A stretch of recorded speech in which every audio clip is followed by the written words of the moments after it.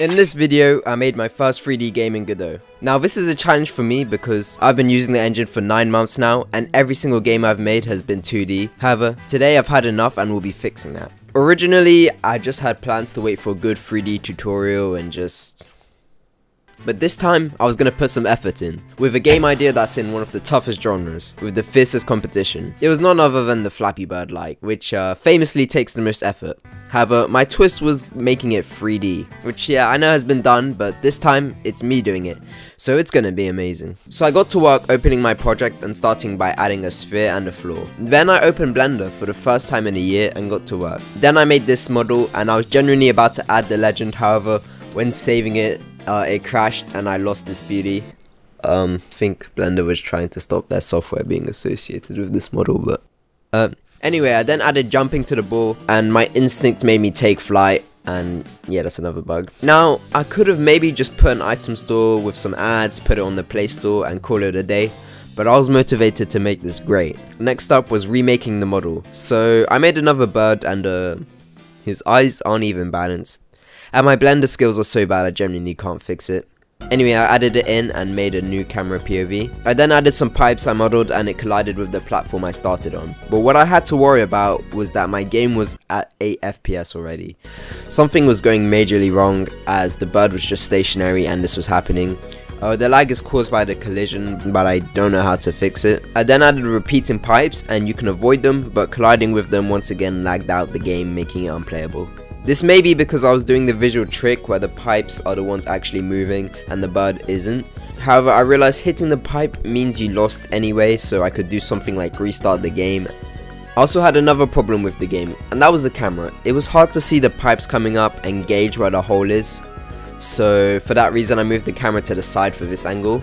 This for me felt better, and yeah, there's the bird fighting for its frames. I then worked on the environment around the bird, making an infinite floor. Then I decided to steal the death animation from the original Flappy Bird, and now it just keeps shutting down midair. And then finally, I got the fling back, which was pretty goofy, but I mean... This worked by creating a clone that acts like a stunt double and can just react to force and gravity. There were also unfortunately a couple impossible jumps, so to counter that I increased the jump force and gravity so you could move overall further. Since the background was also looking plain, I decided to make a building to fill the background. However, one would have been repetitive, so I added a second with a nice balcony and a diddy potty. Okay. Yo, why did I write that? I made 2 more and then I made them move while they randomly generate when they spawn in to make a nice changing background. With this, the game was shaped up and was quite fun for me, and the core existed. The floor, however, didn't. One problem that annoyed me was everything spawning in front. Everything was spawning in from nowhere. So my big brain thought of fog, and it did work and does conceal it, but at the cost of it being even more ugly than the previous version. Then it needed a ceiling as the pipes couldn't just be floating, so I added another floor but as a roof. This was low-key claustrophobic, so I changed it just to look like an attachment to the pipe system. It wasn't perfect but slightly better. I added collision to flying too high and low, and that was Flappy Bird 3D. I learned a few things as this game did take some awareness of the 3D, but at the same time, being serious, it's just Flappy Bird. So my next project was going to be some platformer. I got a bean in with a platform, and then by sitting back and watching this tutorial, I got a simple camera system on the bean. Then I got movement in with no gravity, but I wish I was joking, but this movement was probably bugged for 2 hours. Then I added gravity and a jump, and then really just missed that jump. After that, I added a second platformer just to test, and some quality of life changes like jump buffering and coyote time. Coyote time, yeah. But this platform needed more than a bean, so I thought back to my first vid and decided to bring back the avocado. One thing I'm learning is that I'm starting to hate Blender, although it should just be for now and stop when I get good, but for now it's just a painful experience. Anyway, kind of inspired by Boomerang Fu, I made this avocado shell, and then when I put it into the game it started doing spin jitsu, and the player would now face the direction of movement, and the avocado was in. In this project I probably spent most of the time on the camera, and here's me trying to test it when the object's in the way, but it's only working 50% of the time. One of the problems was the avocado was a bit soulless, so I decided to fill in his soul, and yeah. You let me know if he lost or gained more soul, because I generally don't even know what this is at this rate. The seed in the avocado also got eyes for that matter, creating a dynamic duo that Mario and Luigi are scared of. Now, like, look at him just stare through the recording. Then I added a green floor to move around in. I guess I just didn't think about the avocado camouflaging through it, but I couldn't be asked to remodel it. I then returned with some advancements. Firstly, I changed the skybox, which actually made a huge difference from something I wasn't expecting to make a huge difference. And secondly, modeled this little stand to jump on. Although its faces are kind of glitched at the back, it looked pretty decent. When playing around with full screen, I got this pixel effect which I liked and kind of covered up for the graphics. Also added another platform with height and it started to get fun to jump around in. Then I doubled down on what I just did, making it more pixely and adding another platform, and now it's a PS2 game. Also added dying through teleporting you to spawn when you fall off. After that, it was time for a camera update, where you can now zoom in and out, and objects do not obstruct your vision as the camera moves closer. Now, one problem plaguing my game was the same as last time. When moving forward into this platform, the frames would just drop.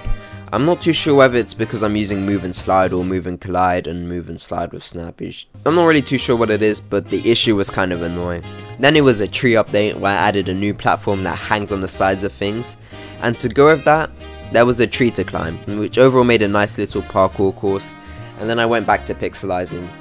Then it was time for some juicing, where I added some nice particles for the player lands, then I reused them for moving to get a feel, and I felt like it's fit the moving even more. The one thing I felt the avocado was missing were hands and maybe feet, so I added this small cube to act like one of the floating hands using synwave and velocities.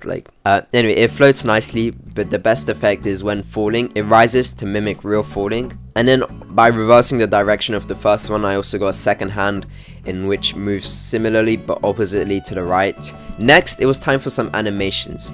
Now the avocado had no bones really, so it was just squash and stretch, starting with the idle animation you're watching right now. The entire time in the game there's been a sprint. I've not really mentioned it, but it just like speeds up the player. But now when you do it, there's a little shake animation. There was this cool bug where it's celebrating now.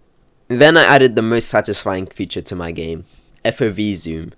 At first I started light with a nice little zoom. Then I started speeding up, creating an F1 car speed now, and then there was no turning back. This one hurt my brain.